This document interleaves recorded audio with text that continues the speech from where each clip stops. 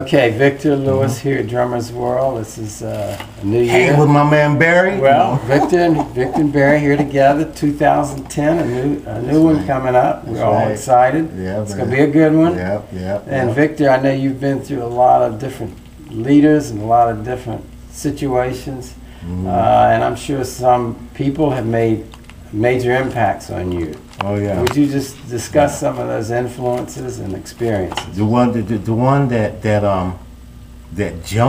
comes to my mind and jumps in my face is a lesson that I learned from playing with Woody Shaw.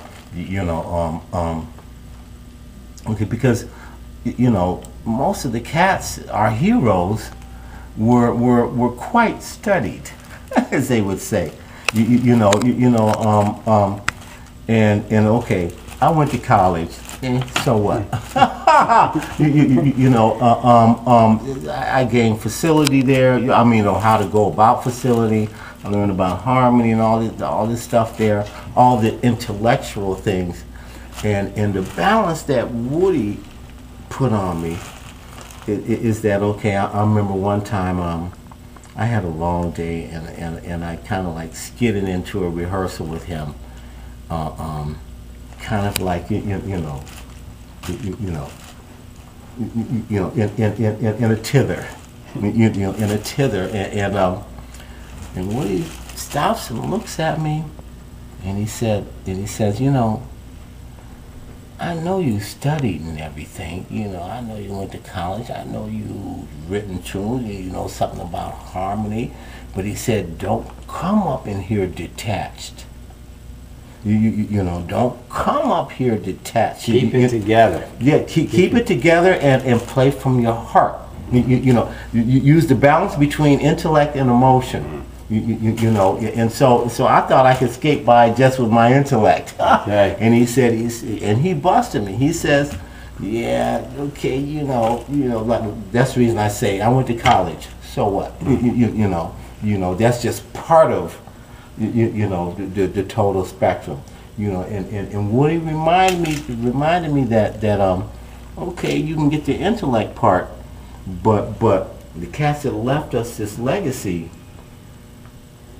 these cats play from the spirit, of their heart, along with the intellect, and see, he taught me to always keep the polarity of the two together, and so every day I wake up, I have to spend the two. I said, okay, I mean, practice a little bit, do a little reading, and then try to summon my spirit, about how I feel emotionally about the music, and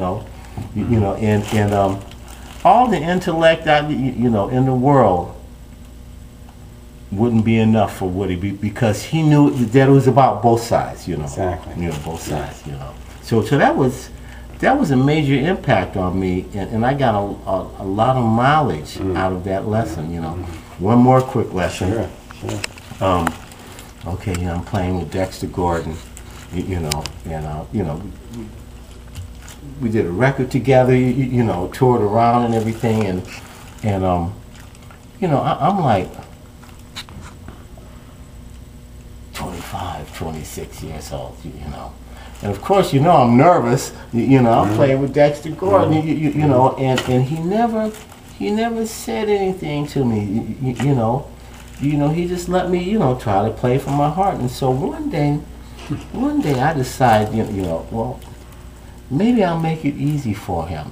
I'm going to go to Dexter and say, Dexter, humbly and everything, full of gratitude for the experience. I'm playing with Dexter Gordon. Are you kidding?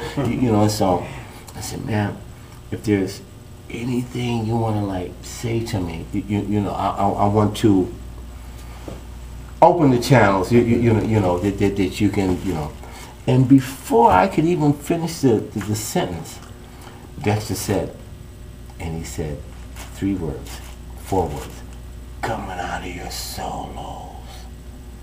And that's all he said,